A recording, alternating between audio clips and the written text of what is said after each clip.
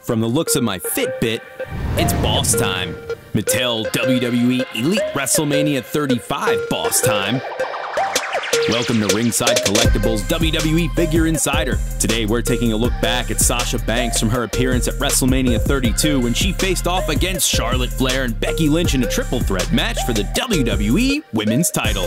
Sasha comes with a determined look on her face as well as her trademark pink hair. Her top half is gold and studded red. Her arms are decorated with multicolored straps with her wrists adorned in blue and red bands. She graces the ring in full red tights with flame designs on both thighs with the rear reading Legit Boss. Keen-eyed fans will note her tights pay tribute to legendary WWE superstar Eddie Guerrero, as they are the same attire he wore when he defeated Brock Lesnar for the WWE Championship at the 2004 No Way Out pay-per-view.